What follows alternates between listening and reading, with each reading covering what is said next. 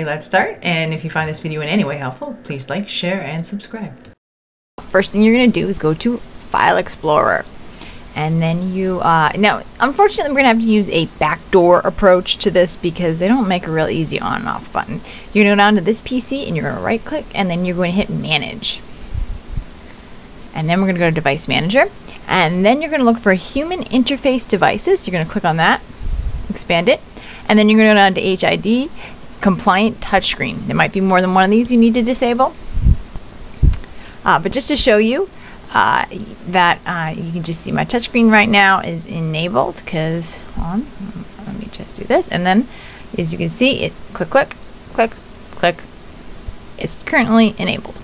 So and then I'm going to right click on this and I'm going to hit disable device.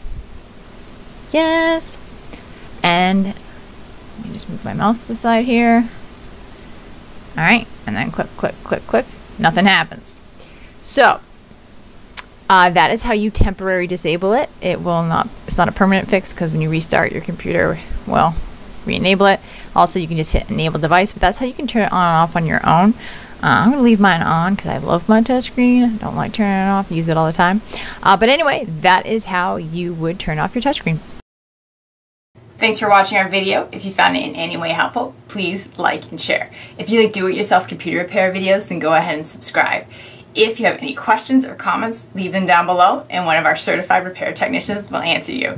But anyway, from one egghead to another egghead, this is Liz signing out.